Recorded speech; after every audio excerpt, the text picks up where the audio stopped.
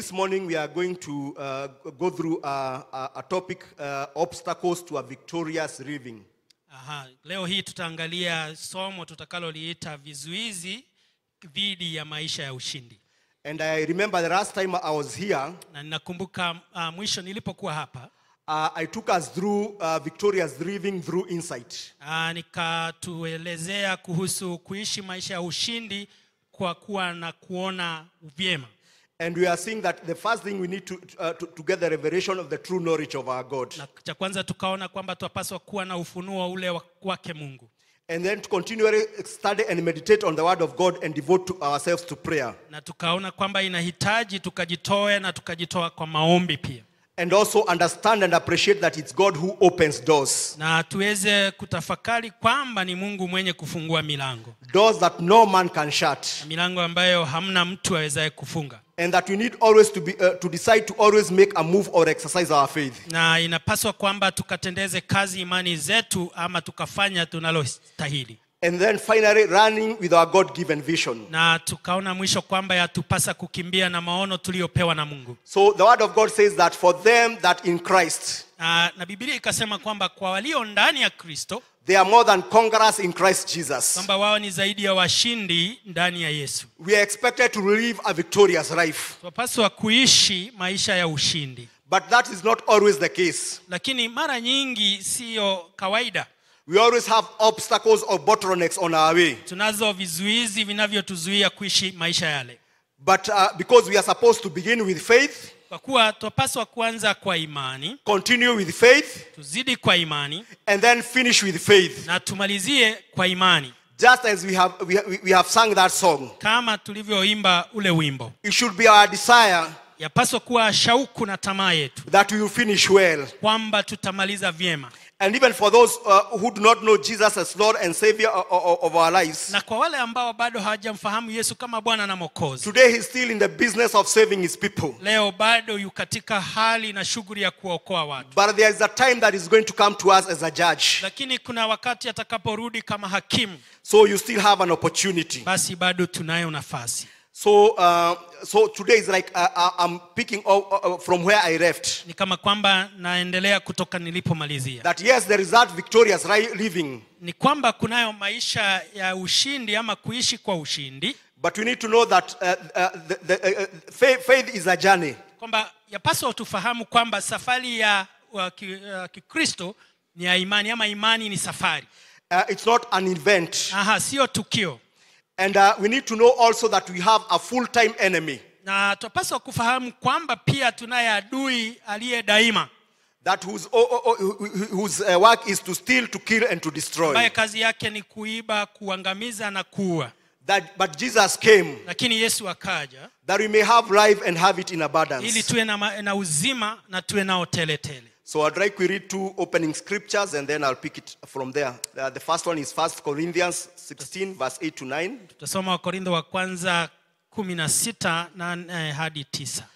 And here is Paul who was saying, but I will tarry in Ephesus until Pentecost. Na Paulo asema nitabaki pale Ephesus hadi Pentekote. For a great and effective door has been opened to me. Kwa kuwa mlango ulio wazi, kuna mlango uliowekwa wazi mbele zangu.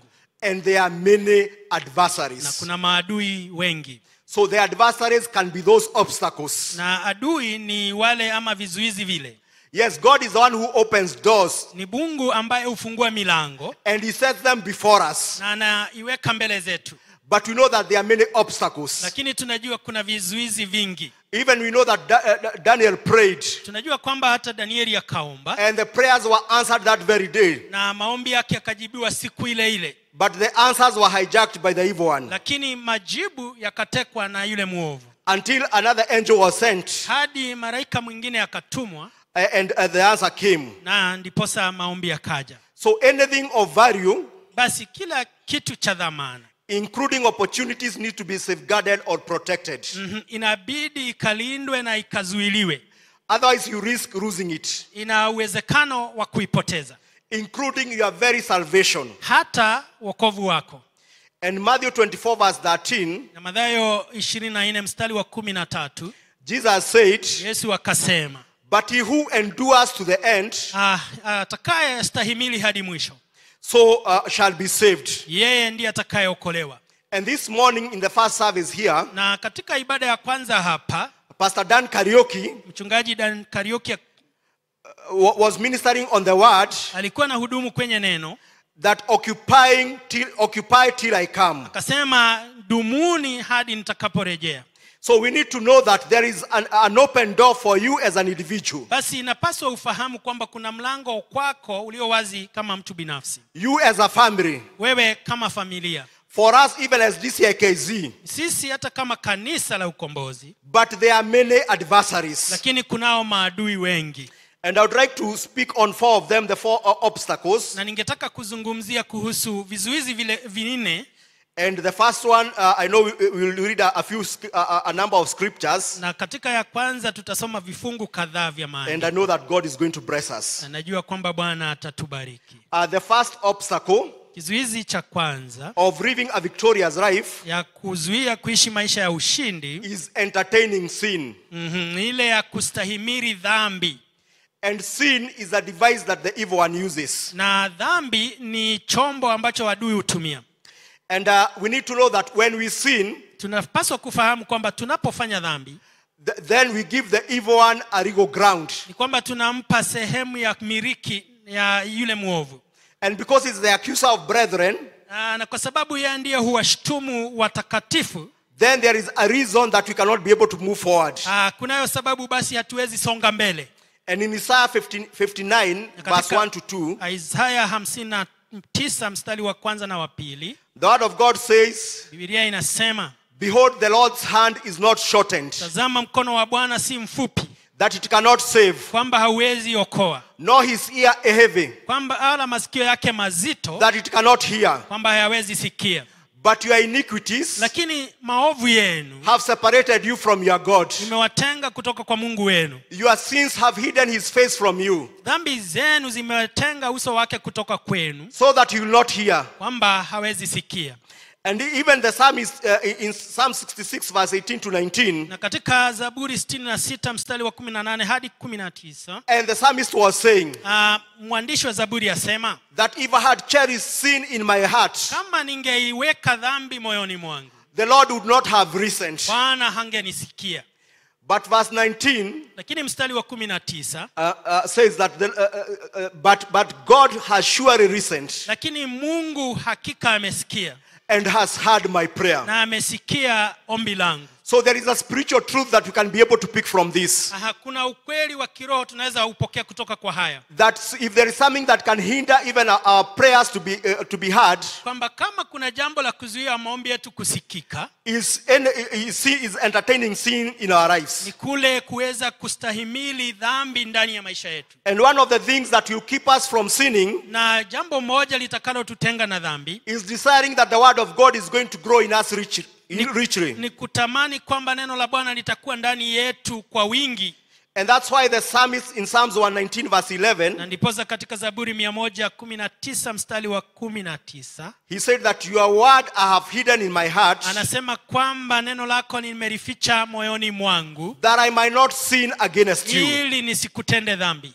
So sin destroys. Basi dhambi huangamiza. And the first thing it does, it starts with the mind. Na cha kwanza inachofanya ni kuanza na mawazo yako. Because the evil one, kwa sababu yule muovu, is called the God of this age. Anaitwa Mungu wa kizazi hiki. And and is the one who blinds the mind of people. Na yeye huwa anapumbaza mawazo ya mwanadamu. And that's what he says in 2 Corinthians chapter 4 verse 3 to 4. Na ndipo hivyo inavyosema katika Wakorintho wa pili 4:2 na hadi 3. But even if our gospel is veiled, na hata ingawa injili yetu imezibwa, it is veiled to those who are perishing. Imefunikwa kwa wanaoangamia, whose minds the God of this age has blinded. Ambao mawazo ya watu wa kizazi hiki yamefunikwa naye. Who do not believe. Ambao hawaamini. Rest the light of the gospel, ili mwanga wa manuru ya injili, of the glory of Christ, ya utukufu wa Kristo, who is the image of God, ambaye ni mfano wake Mungu, should shine on them. uweze kuangaa juu yao. So every time we sin, basi kila tunapofanya dhambi, something in us dies. Kuna jambo ndani yetu kinachokufa, ama kitu ndani yetu kinachokufa. And this is backed by Ezekiel chapter 18 verse 4. Ezekiel katika Ezekieli 18 verse 4. mstari wake wa 4. And the word of God says that, behold, all souls are mine. Na Biblia inasema, tazama nafsi zote ni zangu. The soul of the Father as well as the soul of the Son is mine. Nafsi ya Baba na ya Mwana zote ni zangu. The soul who sins shall die. Na nafsi ifanyayo dhambi hakika itakufa. So every time we sin, kila basi tufanyapo dhambi, something in us dies. Kuna kitu ndani yetu kinachoangamia ama kufa. We should be men and women who hate sin. Tunapaswa kuwa wanadada, wanaume wanaochukia dhambi. Every time the Israelites sinned, kila wakati wana wa Israeli walipofanya dhambi, something in them died. Kuna kitu ndani yao kilichokufa. And there is an example that we are going to see in Numbers. Na mfano wake ni katika kitabu cha Hesabu. And here there are several times. Na hapa kuna mara kadhaa. So when the Israelites were moved from Egypt and they were going to the promised land, kila wakati wana Israeli walitoka katika wakienda nchi ya ahadi, they encountered those countries were already, those lands were already occupied. Kuna zile nchi ambazo zilikuwa zimemilikiwa tayari. And it reached somewhere, ikafika muda basi, that the king of Moab, kwamba mfalme wa Moabi, knew that they were now approaching his land. Alifahamu kwamba wanakaribia nchi yake. And because he had heard the terror that they had done to the Amorites, na kwa sababu alisikia mambo waliotenda kwa Moabi, so he was trembling and everyone there was trembling. Na basi akawa na hofu nyingi. And he hired, na basi akaweza kutafuta watu. He had prophet Balaam, akamtafuta nabii Balaam, that he may curse the Israelites, ili aweze kuwalaani wana wa Israeli. But God could not allow the Israelites to be cursed. Lakini Mungu hangeruhusu wana wa Israeli walaaniwe. And he said that these are blessed. Na akasema hawa ni wabarikiwa. And even when he allowed the prophet even to go, though he had warned him not to go, hata alipomruhusu yule nabii aende kinyume cha mashauri yake, even when he tried to prophesy, he only told him, only prophesy what I tell you. Hata alipojaribu kutoa unabii, akamwambia nabii ama toa unabii kadri nilivyokueleza. But the hedge of protection that was around the Israelites, lakini ile ulinzi uliokuwa juu ya wana wa Israeli, was only broken when they sinned. Iliweza kuvunjwa baada tu ya kufanya dhambi kwao. And we briefly see that in, let's see, Numbers 22 verse 1 and 2. A few of them just to get the context. Hesabu 22 mstari wa kwanza na wa pili. Numbers. So Numbers 1, 2, then verse 5 to 6 and verse 12 says, Balak king of Moab was afraid after he saw all the Israel had done to the Amorites, and he had prophet Balaam to curse them. Verse 12, and God said to Balaam, you shall not go with them. You shall not curse the people, for they are blessed. This is God who was declaring that they were blessed people. Huu ni Mungu aliyekuwa nakiri kwamba hawa ni watu wabarikiwa. And in your own time, you'll be able to look at Numbers 23, the entire chapter, and 24. Na ukatazama kwa wakati wako Hesabu 23 na 24. Where Balaam prophesied 4 times, but instead of cursing the Israelites, he blessed them. Mahali ambapo Balaam alitoa unabii mara 4, lakini kadri ya kuwalaani akawabariki. But let's see Numbers 25, where now they sinned. Na tuone 25 mahali basi walipofanya dhambi. And says that while Israel was staying in Shittim, the men began to indulge in sexual immorality with the Moab women, who invited them to the sacrifices to their god. The people ate the sacrificial meal and bowed down before the gods.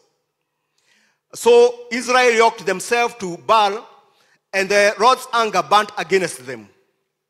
Then let's go to verse 9 and 10 of the same.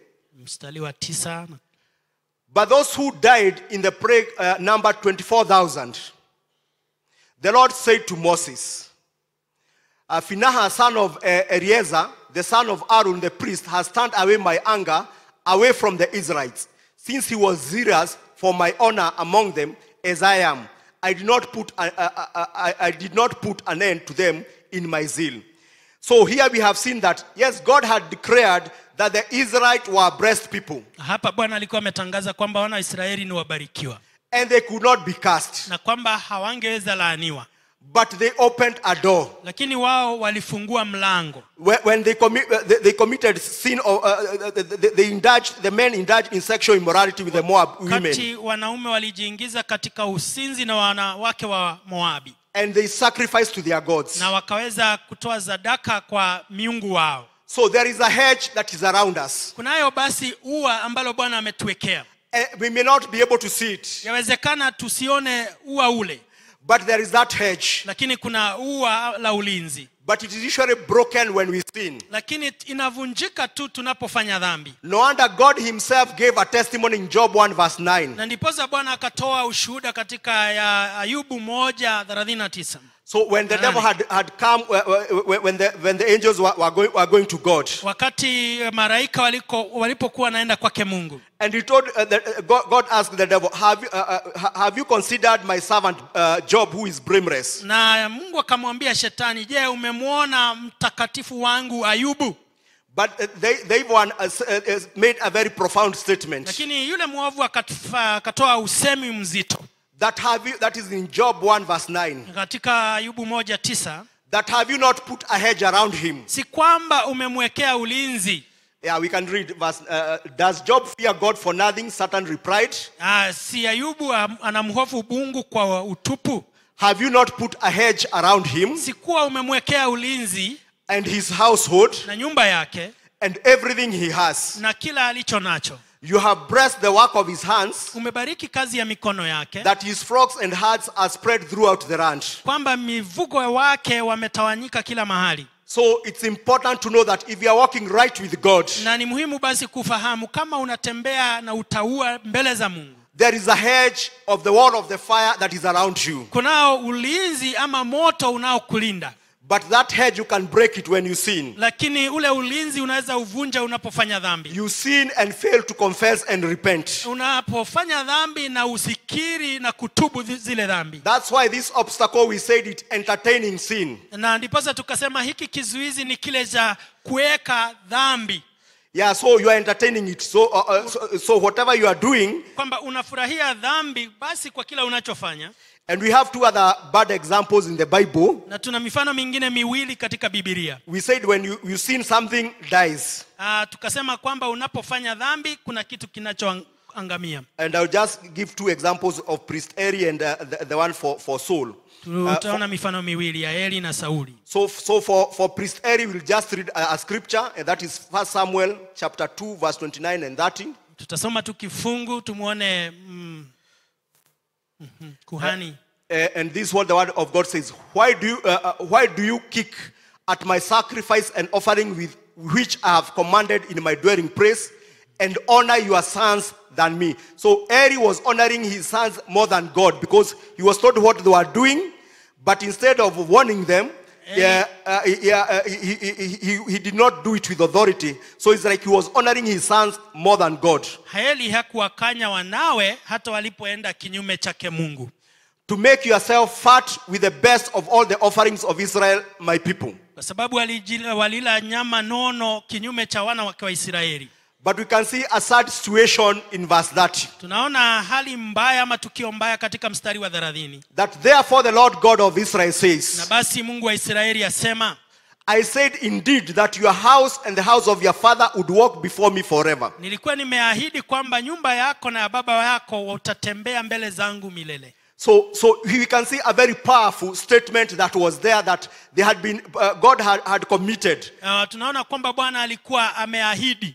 But sin crept in. Lakini dhambi ikaingia kati. And the big part, we are going to see the consequence of that sin. Na tunaona katika sehemu ya pili matokeo ya ile dhambi. That declaration, that promise was revoked. Kwamba ile ahadi ambayo Bwana alipeana akaikana ama akaiondoa. And that verse B says, but now the Lord says, na hapa basi Bwana yasema, far be it from me, na iwe mbali nami, for those who honor me, kwa kuwa watakao niheshimu, I will honor, nitawaheshimu, and those who despise me, na watakao nidunisha, shall be rightly esteemed. nao hawatatukuzwa. So those are consequences of sin. Hao ni matokeo ya dhambi. And another bad example is King Saul in 1 Samuel chapter 13 verse 13 to 14. Mfano mwingine ni wa mfalme Sauli katika Samueli wa kwanza 13 hadi 14. And this is where he sacrificed, and we know that one was only put aside for the priests. Na alipotenda tendo lililokuwa tu la kuhani. So here it says, and Samuel said to Saul, na basi hapa Samueli akamwambia Sauli, you have done foolishly. Umefanya kiujinga. You have not kept the commandment of the Lord your God, Hujaweka maagizo ya Bwana Mungu wako, which he commanded you. aliyokuamuru. For now the Lord would have established your kingdom of Israel forever. So in that verse 13, turudi hapo, Andreas. Kwa kuwa hadi sasa Bwana angekuwa ameimarisha ufalme wako milele. Yeah, you see, again here there was this promise. Hapa bado kunayo ahadi. That God had intended to establish, kwamba Bwana alikuwa ameahidi kuimarisha Saul and his family, his kingdom to be in Israel forever. Kwamba ufalme wake Sauli ungekuwa Israeli milele. So let's see verse 14. Tuone mstari wa 14.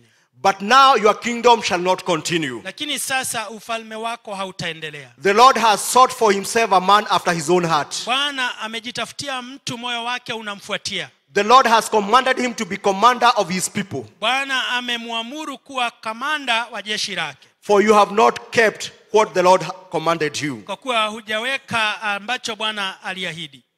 And many a times, na mara nyingi basi, we like quoting 2 Chronicles chapter 7 verse 14. Tunaka nukuu wa mambo ya Nyakati 7 mstari wa 14 hadi 17. That if my people, kwamba iwapo watu wangu, who are called by my name, walioitwa kwa jina langu, will humble themselves, watajinyenyekeza mbele zangu, and pray and seek my face, na waombe na watafute uso wangu, and turn from their wicked ways, na wageuke katika njia zao mbovu, then I will hear from heaven, basi nitasikia kutoka mbinguni, and will forgive their sins and heal their land. na nitawasamehe dhambi zao na niponye ardhi yao.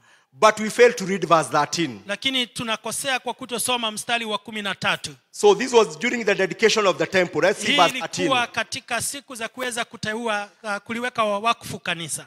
That because of sin, kwa sababu ya dhambi, so here there was this declaration that when I shut up heaven, kuna hili tangazo kwamba nitakapofunga bingu, and there is no rain, na hamtakuwa na mvua, or command the rockers to devour the land, ama ni watume zige wale kinachokuwa, or send pestilence among my people, ama nitume tauni juu ya watu wangu. And that's why now verse 14 comes in. Na hilo mstari wa 14 ni kama jibu ya mstari wa 13. And here it's like we are given a spiritual truth. Ni kama tunapewa ukweli wa kiroho. Yes, that we may fall into sin. Kwamba inawezekana tuingie kwenye dhambi. But we are expected to humble ourselves. Tunapaswa kujinyenyekeza and pray and seek the face of God. Na tuombe na tutafute uso wake Bwana. And turn from our wicked ways. Na tugeuke kutoka njia zetu mbovu. So we are not talking about entertaining sin. Hatuzungumzi kuhusu kufurahia dhambi. But is turning away from our wicked ways. Lakini inabidi tugeuke kutoka njia zetu mbaya.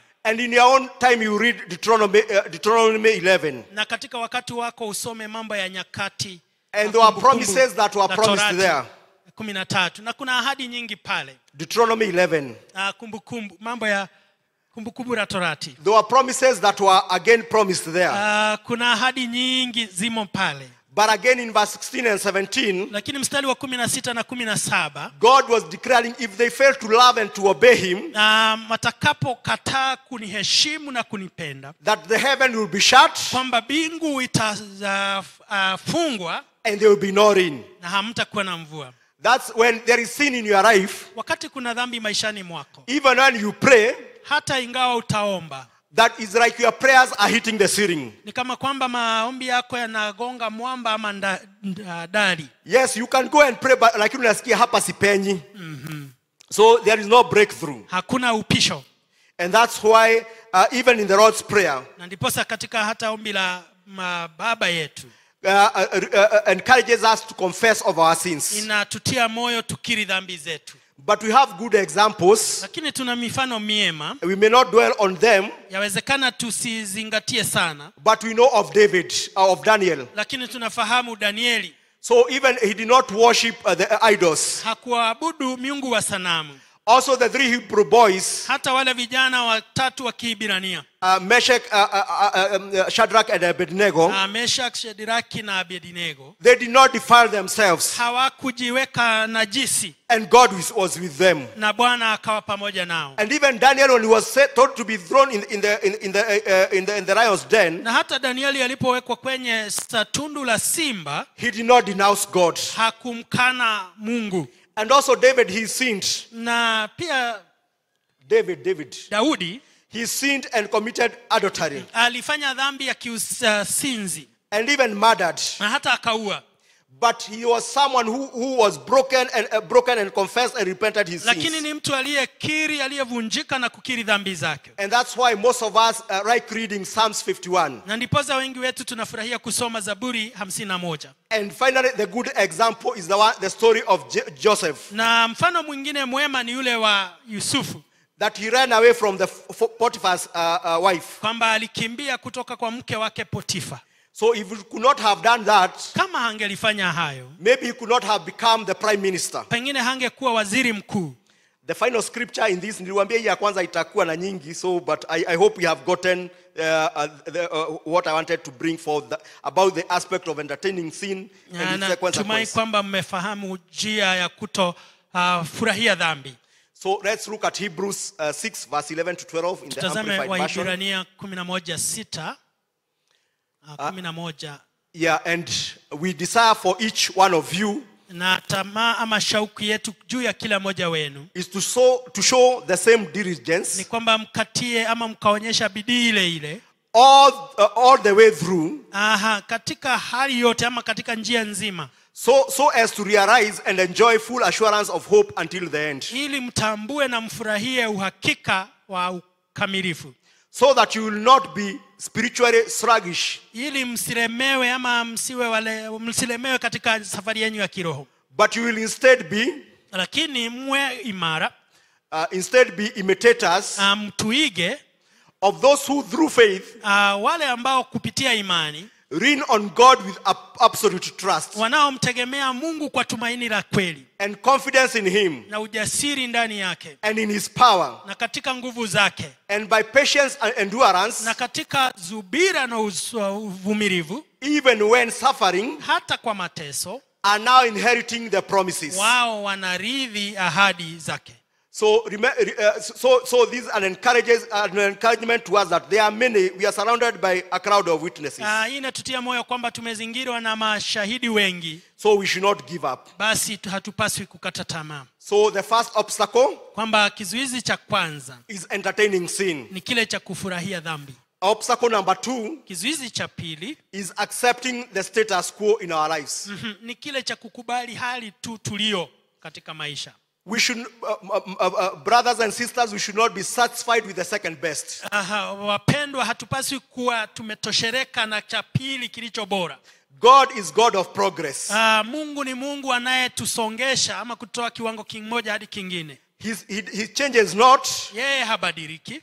But he specializes in lifting us from one level of glory to another. Lakini yeye ni shujaa katika kututoa sehemu moja hadi nyingine. And I love today's those two songs of William Irima were in my mind. Na leo napendezwa na hizo nyimbo mbili ambazo zimekuwa kwa mawazo yangu. What we have just sung, ambayo tumeimba tu, and the song that says that he is sio ndoto yangu. Hapa nilipo navuka ngambo ingine.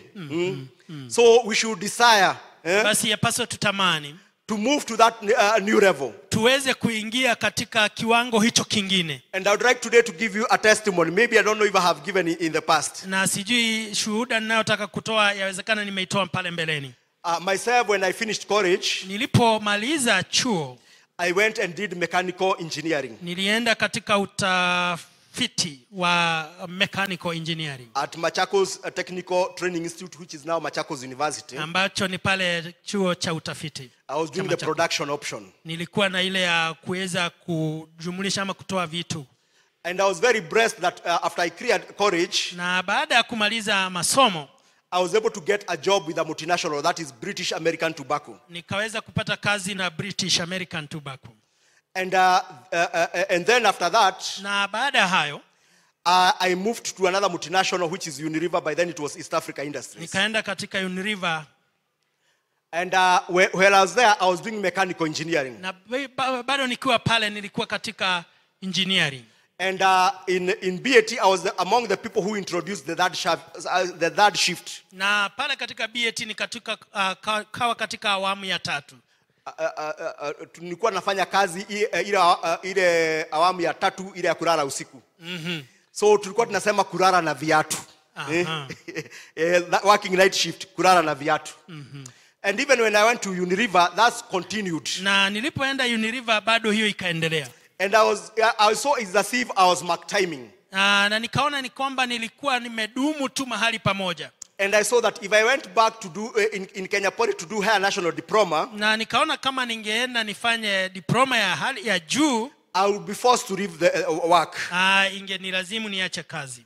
But I was tired with the status quo. Lakini nilikuwa nimechoshwa na hali tu ya kuwa mahali nilipo. I started doing accounts. Nikaanza kusomea uhasibu. And sometimes I could work. Wakati mwingine ningefanya kazi. The class is supposed to begin at 5:30. Darasa lilikuwa lianze saa 11:30. But I was supposed to hand over at 6. Lakini ilipaswa nitoke kazini saa 12. And then go to Taveta near Odeon. Na niende hadi pale Taveta Lane karibu na nyumba ya Odeon. Because I was in Vision Institute of Professionals. Kwa sababu nilikuwa katika chuo cha Visions. And then there were some times that the lesson that I wanted was not there. It was in Paramount Plaza near Globe Cinema. Na wakati mwingine somo nililokuwa nachukua halingekuwa pale, lingekuwa pale Paramount. But I was determined. Lakini nilikuwa nimejizatiti. I could go to the class when I'm almost 1 hour or 1 hour and a half late. Niliingia darasani nikiwa lisali moja kuchelewa. Sweating, but I was determined. Lakini nikiwa natokwa na jasho, lakini nilikuwa nimeamua. And because I've got good people skills, na kwa sababu nina hali nzuri ya kupatanisha watu, I could be able to get notes. Ningepata noti. Even sometimes going home, I go somewhere and do photocopies of photocopies. Wakati mwingine hata nikienda nyumbani na beba zile noti na piga chapa. Sometimes I could get I come out from job in the morning on Saturday morning. Wakati mwingine ningetoka kazini Jumamosi asubuhi at 7, saa 1 asubuhi, and we have a class full day on Saturday. Na tuna darasa siku nzima Jumamosi. But God's grace was sufficient. Lakini neema ya Bwana ikanitosha. You could find sometimes those people who had slept in their own home and they are not doing anything else. Ungepata waliolala kwao na hawana lolote lingine. They were dozing. Wanasinzia. But I was alert. Lakini mimi nilikuwa macho. And I could be able to show them what is where they have missed. Kwamba ningewaonyesha hata walipokosa. And by the grace of God, I was able to get a CPAK. Na kwa neema ya Bwana nikapata funzo ama kufusu katika CPAK. And then got a BCom. Na nikapata BCom baadaye. And now since 2006, I've been working as a finance professional. Na kutoka mwaka wa 2006 nimekuwa nikifanya kazi ya uhasibu. Because I was tired of the status quo. Kwa sababu nilichoshwa na hali ile ya kubaki nilipo. And I would like us to see Deuteronomy 2 verse 1 and 3. Na ningetaka tuone Mambo ya Nyakati 2. Where we could see that even God himself, na mahali tunapoona kwamba hata Mungu mwenyewe, looked at the situation of the Israelites. Alitazama hali ya wana wa Israeli. Remember, they were supposed to go for 40 days, but they spent 40 years. Kumbuka walipaswa kutembea kwa siku 40, wakakaa miaka 40. But they were going round a certain mountain. Lakini walikuwa wanazunguka ule mlima mmoja tu. Let's see this. Then we turned, that is Deuteronomy 2:1-3. Then we turned back and set out toward the wilderness, along the route to the Red Sea, as the Lord had directed me. For a long time we made our way around the hill country of Seir. Then the Lord said to me, that is to Moses, you have made your way around this hill country long enough. Now turn north. So I don't know which mountain you have gone through around all those times. Sijui ni mlima gani ambao umeuzunguka wakati huu wote. But as God told the Israelites, Na kama Bwana alivyoita wana wa Israeli, He desires you to progress. anatamani ukasonge mbele. Even in that situation, God decided them to advance, and He told them even where to pass and what they were supposed to do. Hata pale Bwana alitamani wasonge mbele kwa kuambilia njia utakaopita na la kufanya. The same situation for the Israelites was in Exodus 14:13-16. Ikawa vile vile katika Kutoka 13. And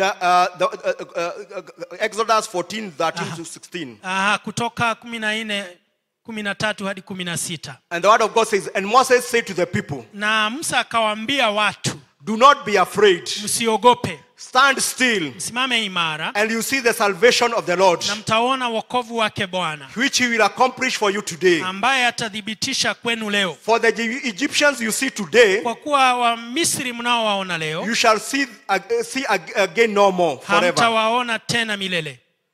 And the Lord will fight for you, Na Bwana atawapigania, and will hold your peace. na atawapa amani. And the Lord said to Na Moses, Bwana akasema kwa Musa, why do you cry to me? kwa nini mnanililia? Tell the children of Israel to go forward, Ambia wana wa Israeli msonge mbele. but lift up your rod Lakini inua fimbo lako and stretch forth your hand over the sea na unyoshe mkono wako juu ya bahari and divide it. na uweze kulitawanya. And the children of Israel shall go on dry ground Na wana wa Israeli mtapita nchi kavu through the midst of the sea. katikati ya bahari. So we have seen in that verse 15 Tunaona katika huo mstari wa 15 that God commanded that the Israelites go forward. Bwana akaamuru wana wa Israeli wasonge mbele. So in this situation, in their situation, Katika hali yao basi, before them was the Red Sea, mbele yao kuna bahari ya Shamu, behind them was Pharaoh and the army. nyuma yao kukawa Farao na jeshi lake. But even in that situation, Lakini hata katika ile hali, God commanded that they go forward. Bwana akawaamuru wasonge mbele. It was a command to advance. Ilikuwa ni amri ya kusonga mbele. It was a call to obedience. Ilikuwa ni wito wa kutii.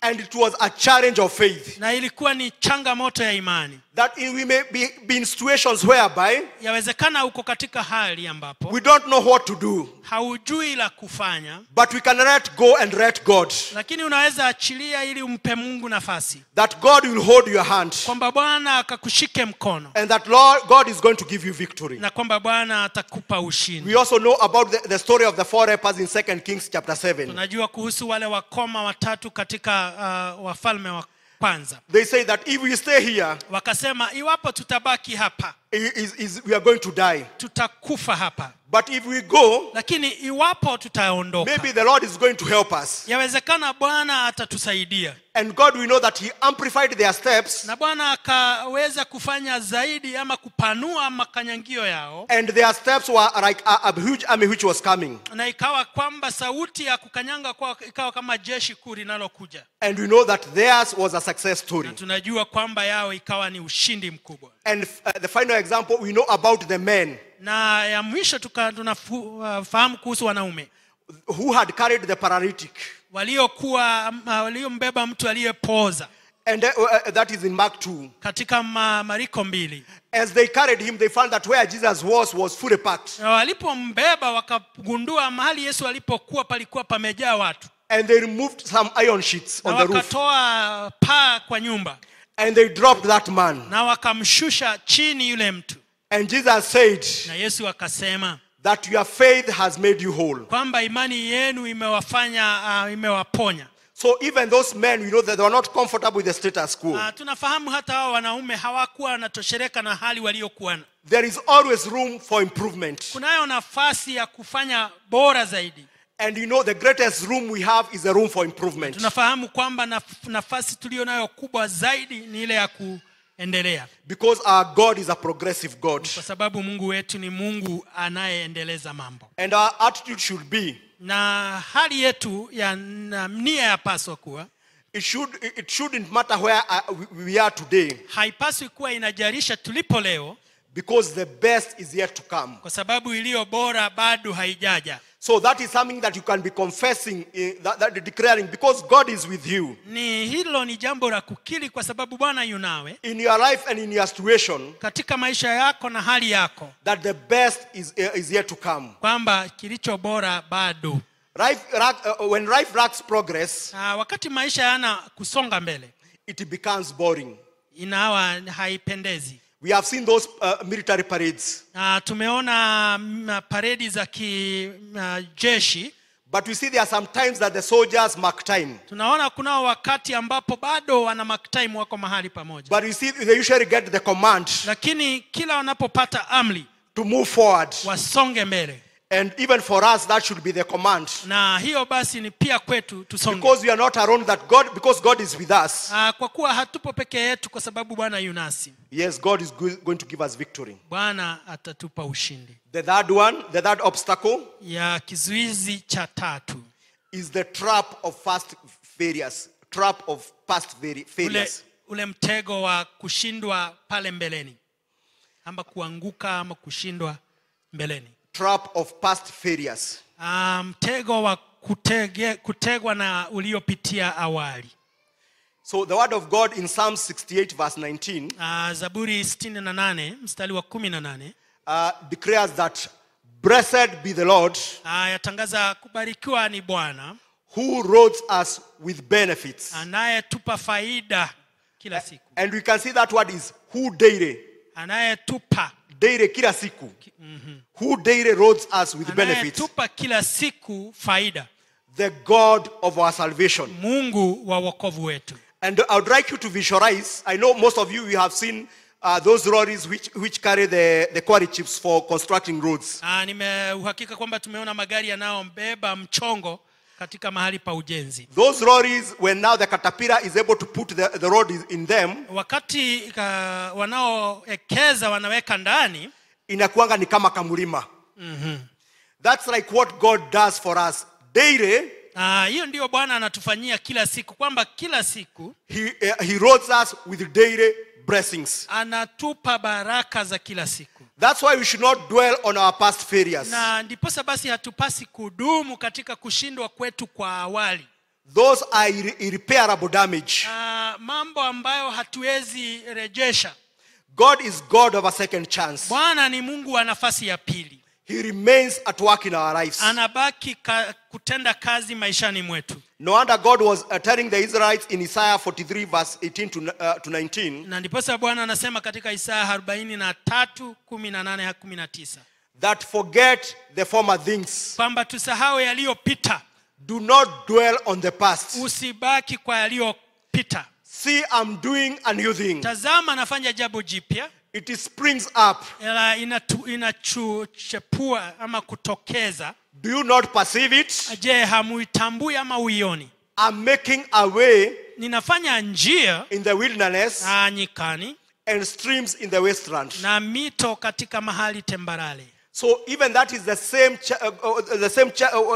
command that God is reminding us. Hiyo ndio amri bado Bwana anatukumbusha asubuhi ya leo. That we should forget the former things. Kwamba tusahau yaliyopita. We should not dwell on the past. Tusibaki katika ya kale. Because he's doing a new thing. Kwa sababu afanya jambo jipya. Because he's daily loading us with benefits. Kwa sababu kila siku atupa faida.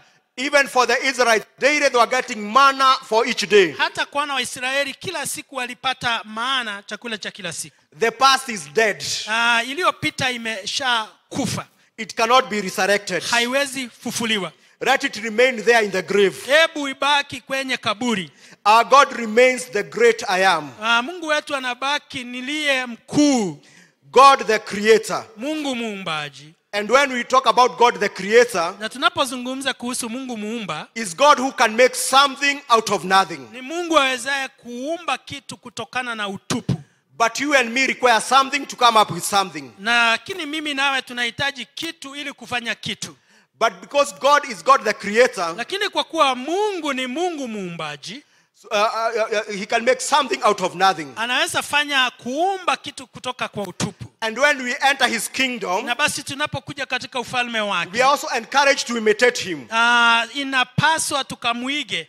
and that you can be able to decree a thing, ya ili tukatangaze jambo and it can happen in our lives. na litatendeka maishani mwetu. So be the best prophet for your life. Hebu basi uwe nabii aliye mwema maishani mwako. No wonder Paul in Philippians 3 verse 13 and 14 Na ndiposa Paulo katika Wafilipi 3:13 hadi 14 says that, brothers and sisters, anasema, wapendwa, I do not consider myself yet to have taken hold of it. sijihesabu kama aliyetwaa, But one thing I do, lakini jambo moja ninalofanya, forgetting what is behind ni kusahau yaliyo nyuma and straining towards what is ahead. na piga mbio ili nipate kilicho mbele. I press on toward the goal Na songa mbele ili nifikie lengo, to win the prize for which God has called me ili heavenward nipate thawabu ambayo Bwana amenitia mbele in Christ Jesus. ndani ya Kristo Yesu. So that should be also our determination.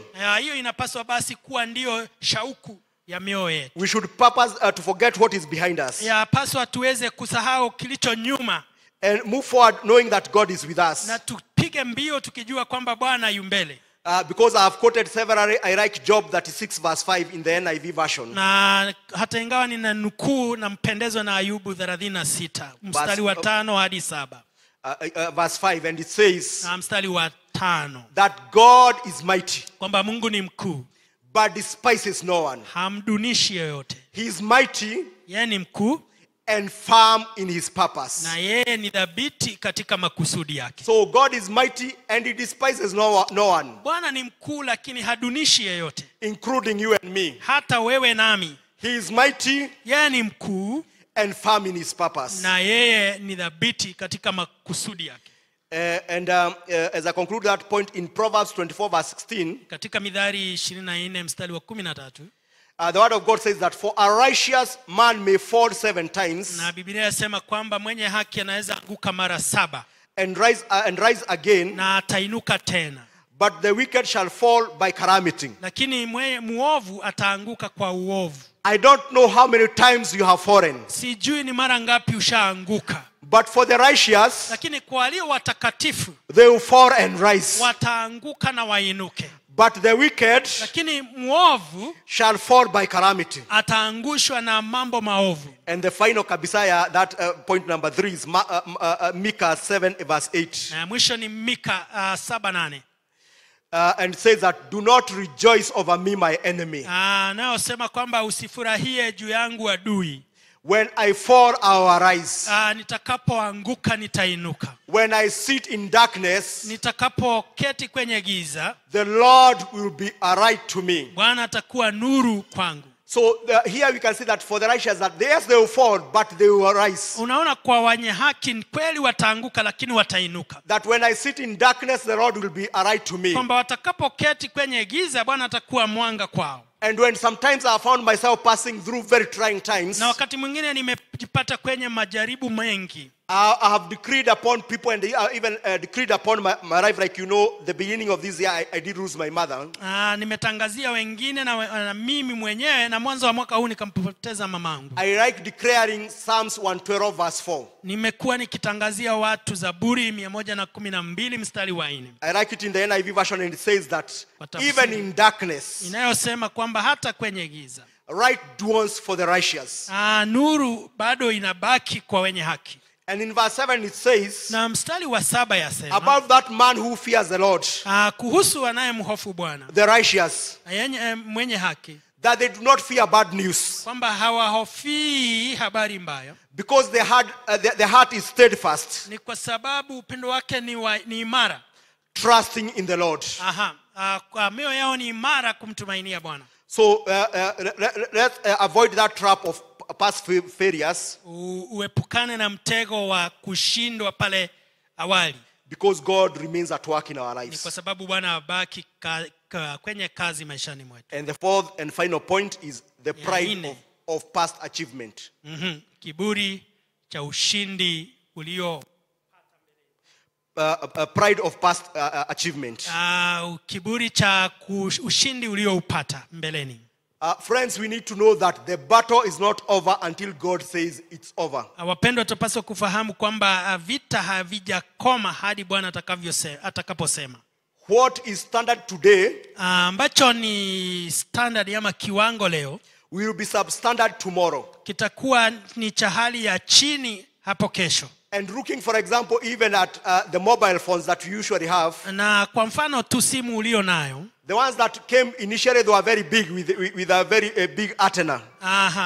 Zilizotangulia zilikuwa kubwa na yenye rununu. But nowadays they are smaller with more capability. Na leo hii ni ndogo lakini na uwezo zaidi ya zile za kale. And even in the yesteryears, na hata miaka iliyopita, there were vehicles that people knew those were vehicles. Na kuna magari ambayo watu walifahamu hayo ndio magari. In fact, it was Mercedes, ilikuwa ni ile gari la Mercedes, Volvos and Peugeot. Na gari la Peugeot. But you know that Peugeot is only recently that now they are trying to come up. Na kufahamu tu ni kwamba ni hivi juzi tu Peugeot wanajaribu kuunda gari nzuri. And like me, when I went to Uniriver, na kwangu nilipoenda katika kampuni ya Uniriver, by then managers were being given vehicles. Siku zile manager walipewa magari. A manager is just a manager but not senior manager. Kati ya nilikuwa manager lakini sio wa hadhi ya juu. Who could be given just a Mitsubishi Lancer. Ungepewa gari la Mitsubishi Lancer. But the factory manager or the senior managers, lakini manager wa factory ama mkubwa zaidi, those who act when the director is away, ambapo wanatenda kazi wakati mkurugenzi hayumo, they were given Peugeot. Walipewa gari la Peugeot. But today Peugeot, when you look at what is there, tukatazama gari lile la Peugeot, ukitazama na yaliyopo sasa, it ranks down there. Ni gari yenye haina hadhi. So use your past achievement as a stepping stone. Basi tumia ushindi wako wa kale kama jiwe la kukukweza. And somebody said, na mtu akasema, that there is no experience which is useless by its own self. Mtu akasema kwamba hakuna tajiriba ulio nayo ambayo haina faida katika hali yake. Because every experience has a lesson to offer. Kwa sababu tajiriba ulio nayo ama uzoefu wa jambo uliopata una funzo kwa maisha yako. So the best you can do with your past is to pick lessons there. Na basi ambayo unajifunza kutoka mambo ya kale ni kutoa funzo pale. And it's important to know that what God, even the means that God used previously, na vyema kufahamu kwamba njia ambazo Bwana alitumia awali may not be necessarily the one that is going to use in your current situation. Ni hakika kwamba Bwana si lazima akazitumie kwa hali yako ya sasa. Because Isaiah 55 verse 8 and 9, kwa sababu Isaiah 55 mstari wa 5 na 8, the word of God declares, for my thoughts are not your thoughts. Kwa sababu Biblia inasema kwamba kwa maana mawazo yangu si mawazo yako. Neither are your ways my ways. Ama njia zako njia zangu. Declares the Lord. Atangaza Bwana. They are far as heaven is to earth.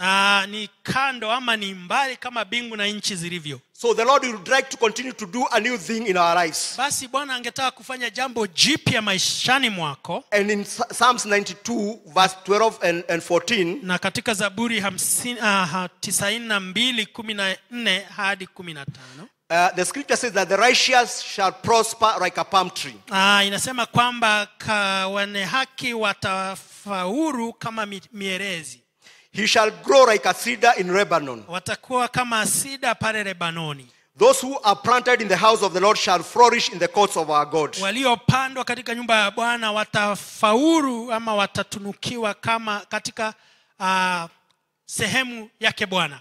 They shall still bear fruit in old age. Watatoa mazao hata katika siku za uzee wao. They shall be fresh and prospering. Watakuwa ni imara na wataweza kufanikiwa. And that's like what the word of God declares in Jeremiah 17 verse 7 to 8. Na hivyo ndivyo neno la Bwana linatangaza katika Yeremia 17. That blessed is the man. Anasema kwamba kubarikiwa ni yule mtu that trusts in the Lord. Anayeweka tumaini lake ndani ya Bwana. That makes him his hope and confidence. Anayemfanya tumaini lake na ujasiri wake. That he'll be like that tree planted on the riverside. Kwamba atakuwa kama mti uliopandwa kando kando ya chemichemi. With its root down in the waters. Na mizizi yake ikiwa ndani kwenye maji. It does not dry even when there is fear drought. Na hata nyauka hata kukiwa na kiangazi. Its leaves are always green. Majani yake yatakuwa mabichi. And bears fruits. Na itazaa mazao in its season. Kwa wakati wake. May we be like that tree Hebu tuwe kama ule mti planted along the riverside. ambao umepandwa kando kando ya mto ama chemichemi. And I know a lot of people like this wimbo Munyunyizi. Na tunapenda huo wimbo wa mnyunyuzi wangu. Yeah, it comes from that scripture. Unatokananga na kile kifungu. And one of our ministry fathers, Na moja wa baba zetu katika huduma, that is Bishop Dr. William Twimson, ambaye ni Daktari William Tumsing, when he was stepping down, alipokuwa anaondoka kwenye uongozi, he made a profound declaration. alifanya tangazo la kindani. He said that I'm stepping down. Akasema mimi na acha kuwa kiongozi wa kanisa. And he said you need to mark this. Na akasema inabidi mfahamu haya, That I'm not retiring, kwamba mimi si kwamba nimestawi, but I'm being refired. lakini kwamba ninafanywa upya. And in fact, true to his word, Na hakika kwa maneno yake, he has been a great blessing to many ministries in this nation and outside the nation. amekuwa baraka kwa huduma nyingi katika taifa letu. And I have seen him sometimes minister, Na nimemwona nyakati nyingine akihudumu, that the anointing of the Lord comes upon him, kwamba upako wa Bwana unashuka juu yake. that sometimes he has even to be held as he's ministering. Kwamba wakati mwingine inabidi ashikwe anapohudumu, Because when the power of God overshadows him. kwa sababu nguvu za Bwana zinapomjiria. So those words came true for him. Hayo maneno yakawa kweli kwake. Isaiah 48 verse 17 declares, Isaya 48 mstari wa 17 yatangaza. that says the Lord your Redeemer, Haya asema Bwana mkombozi wako, the Holy One of Israel. mtakatifu wa Israeli. I'm the Lord your God, Na Mungu Bwana wako, who teaches you to profit. anayekufunza, ama mimi ndiye Bwana Mungu wako anayekuwezesha kufanikiwa, Who leads you by the way you should go. anayekuongoza kwenye njia upaswayo kuenenda. And in Psalms 32 verse 8, Na katika Zaburi 32 mstari wa 8, the word of God declares that I will instruct you and teach you in the way you should go. Biblia inatangaza kwamba nitakuelekeza na nitakuongoza kwa njia upasayo kwenda. I'll counsel you with my loving eye upon you. Nitakushauri kwa jicho langu likiwa juu yako. So we should not dwell on our past achievements. Basi yapaswa tusidumu katika ushindi wa awali, but we need to allow the Lord to teach and instruct us. lakini inabidi inapaswa tumwachilie Bwana atuongoze na atufunze. And to continue to counsel us with his loving eye upon us. Na azidi kutushauri na jicho lake la upendo likiwa juu yetu. Because one thing, brethren, I can tell you is that when the Lord holds your hand, kitu cha hakika wapendwa kuambia ni kwamba Bwana kushika mkono, the shame will never be your portion. Aibu haitakuwa sehemu yako. And me, I usually say my favorite verse in the scripture is Psalms 34 verse 5. Na mimi huwa nasema kwamba kifungu changu cha kupendeza ni Zaburi 34 mstari wa 5. That those that look unto the Lord are radiant. Kwamba wamtazamao Bwana wahuangaa. Their faces are never covered with shame. Nyuso zao hazitafunikwa na aibu. Yeah, let's see NIV as I conclude. NIV. Tafsiri. Yes. Those who look to him are radiant. Wanaomtazama wataangaa. Their faces are never covered with shame. Nyuso zao hazitafunikwa kwa aibu. So as I conclude, ninapomalizia, even as we continue this week, hata unapoendelea na juma hili, let's know that yes, we are supposed to live a victorious life. Na tufahamu kwamba tunapaswa kuishi maisha ya ushindi. But there are bottlenecks or obstacles. Kunazo vizuizi that may hinder us not to achieve that which God has desired for us. Ambavyo vinaweza tuzuia tusiingie ama tusifanikiwe kwa kile ambacho Bwana anacho kwetu. Number one we saw is that entertaining sin. Ni ile ya kufurahia dhambi. Because this leads to separation from God. Sababu inaleta kutenganishwa na Mungu. And our fellowship is broken. Na ushirika wetu unavunjika. And maybe you are here this morning. Na inawezekana uko hapa asubuhi ya leo. And do not know Jesus as Lord and Savior of your life. Haumfahamu Bwana kama mwokozi wa maisha yako. Today you can make a bold step. Leo unaweza fanya uamuzi by saying yes to Jesus. Kwa kusema ndio kwake Yesu. Because Jesus paid the price of our sins. Kwa sababu Yesu alilipa thawabu ya dhambi zetu. And today you can receive him as Lord and Savior of Na your leo life. unaweza mpokea kama Bwana na Mwokozi wa maisha yako. And from this day you can start confessing that you are the righteous of God. Na kutoka leo unaanza kiri kwamba wewe ni mtakatifu wa Bwana. Not because of anything you have done, Si kwa sababu ya chochote ulichofanya, but because of the finished work of Jesus. lakini kwa sababu ya kazi timilifu yake Bwana. The other trap we saw is accepting status quo. Ya pili tukaona ni kule kukubali hali ulio.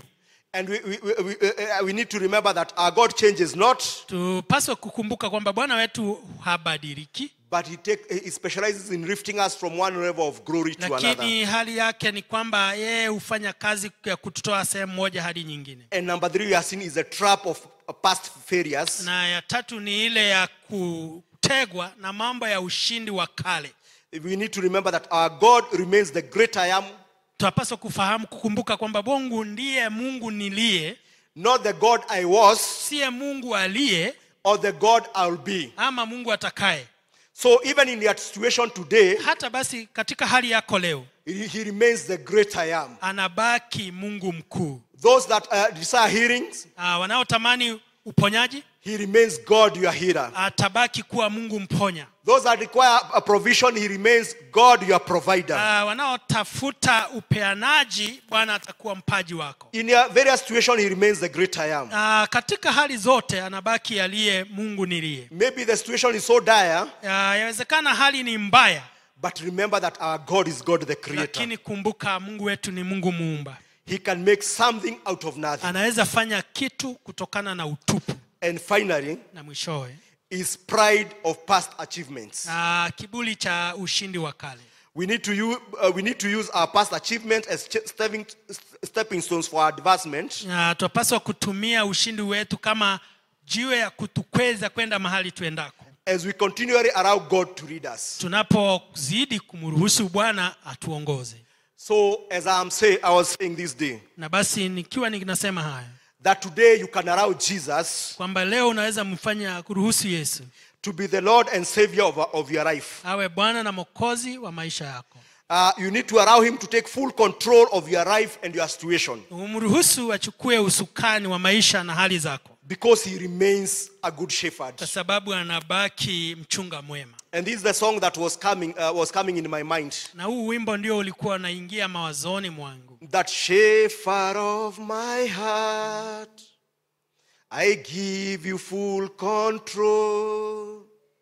Wherever you lead me, I will fall. So this day, Basi siku ya leo, is he your shepherd? je, ni mchunga wako? He can be your shepherd this day. Anaweza kuwa mchunga wako leo. Even as you allow him to be the Lord and Savior of your life. Hata unapomruhusu kuwa Bwana na Mwokozi wa maisha yako. And we can be able to assist you. Na anaweza kukusaidia in making a short prayer. kwa kufanya ombi fupi. So are you there, down here, upstairs, or in the balcony? Je, uko pale juu, chini, kwenye hema ama kwenye balcony? Yeah, you can lift up your hand. Unaweza nyosha mkono wako. It doesn't matter what you have done in your life. Haijalishi uliofanya maishani. But Jesus loves you so much. Lakini Yesu anakupenda sana. That's why God so loved the world. Na ndiposa Bwana Mungu akaupenda ulimwengu. That he gave his only begotten son. Kwamba akamtoa mwanawe wa pekee. That whosoever ili yeyote believes in him atakayemwamini may receive him, he will be born again. apate uzima. So you are among the whosoever. Basi wewe ukati ya yeyote. I may not know your name. Yawezekana nisijue jina lako. But you are in that category of whosoever believes in him. Lakini uko katika hiyo hali ya mtu yeyote shall not perish but have everlasting life. asiangamie mbali yawe na uzima wa milele. So again, anyone outside there, up there, you can stand up or you just lift your hand. Je, kuna yeyote pale nje, nyosha mkono wako. And we will lead you to Christ. Na tutakuongoza kumjua Yesu. And from this day is going to give you a new song, a song of victory. Kutoka leo watakupa wimbo mpya, wimbo wa ushindi. But even after this, lakini hata baada ya hayo, you can see the ushers or the leaders who are here and the pastors. Utaona viongozi wanashemanzi ama viongozi walio mbele. And that will be good. Na itakuwa vyema. For those who already are born again, kwa walio tayari okoka, let's remember to remain connected. Tukumbuke kubaki kama tumejiunganisha. and be connected. na ubaki ukuwa umeunganika. As we desire that the Holy Spirit of God will continue to be our teacher. Hata unapotamani kwamba Roho Mtakatifu atazidi kuwa mwalimu. And we need to avoid those 4 obstacles. Na tupaswa kuepukana na vizuizi vile vine. To the glory of God. Kwa utukufu wake Bwana. You can stand up even as I make the final prayer. Naweza simama tuombe. Our Father and our God, in the mighty name of Jesus. Baba yetu na Mungu wetu katika jina kuu la Yesu. Thank you, Jehovah God, for your word. Tunakushukuru Bwana kwa neno lako. Which is living, powerful and refreshing. Ambalo laishi, la dumu na ni la sasa. And Lord, it has refreshed us, King of Glory. Bwana limetuhuisha asubuhi hii. I pray that, Lord, there will be change and transformation, Lord, in our lives. Naomba Bwana kutakuwa na mabadiliko maishani mwetu. Even as we apply the truth, Lord, in your word. Hata tunapotendeza kazi ukweli wa neno lako. That, Lord, will not be people who entertain sin. Kwamba Bwana hatutakuwa watu watakaofurahia dhambi. Because we know that we are holy. Kwa sababu tunafahamu wewe ni mtakatifu. And you desire us to be holy, King of Glory. Unatamani tuwe watakatifu. That every time, Jehovah God, we look at the cross of Jesus. Kwamba kila tunapotazama msalaba wa Yesu. Where we receive our victory. Tunapopokea ushindi wetu. That will not be satisfied with the status quo. Kwamba hatutatoshereka na hali tulio. Because, Lord, you are a progressive God. Kwa sababu wewe ni Mungu mwendelezi. That will not be fall in the trap of past failures. Hatutabaki katika mtego wa kushindwa kwa kale. Because, King of Glory, we know. Kwa sababu Bwana tunajua. That, Lord, you are at work, Lord, in our lives. Kwamba Bwana watenda kazi maishani mwetu. And that Heavenly Father, Lord, will not remain, Lord, in our past victories, King of Glory. Kwamba Bwana hatutabaki katika ushindi wetu wa awali. Because, Lord, you are doing a new thing, King of Glory. Kwa sababu Bwana wafanya jambo jipya. Lord, even as we begin a new week, King of Glory. Bwana hata tunapoanza juma mpya. Continue to cause us to continue to look unto you, King of Glory. Tuwezeshe kuzidi kukutazama. Because them that look unto you, Lord, are radiant. Kwa sababu wakutazamao Bwana wanaangaa. Their faces are never covered with shame. Nyuso zao hazitaaibika. Continue to give us new songs, Lord, of victories. Zidi kutupa wimbo mpya Bwana. And them that, Lord, even came to your house, King of Glory, lifting their faith to you for different situations, King of Glory. Bwana walioingia kwa nyumba yako wakiinua imani zao kwa hali tofauti. I pray, Jehovah God, that, Lord, you remember, Lord, and visit with them in a special way. Naomba ukawakumbuke na kuwatembelea kwa njia speciali. That them that are sick, Lord, you receive their healing in the name of Jesus. Kwamba walio wagonjwa watapokea uponyaji kwa jina la Yesu. Those that are bound will be delivered in the mighty name of Jesus. Waliofungwa wataachiliwa katika jina kuu la Yesu. Lord, continue to be glorified and exalted. Bwana uzidi kutukuka na kuheshimika. Because you are God and there is none like you. Kwa sababu wewe ni Mungu na hamna mwingine kando yako. In Jesus' name we pray. Katika jina la Yesu tuombe. Amen. Amen.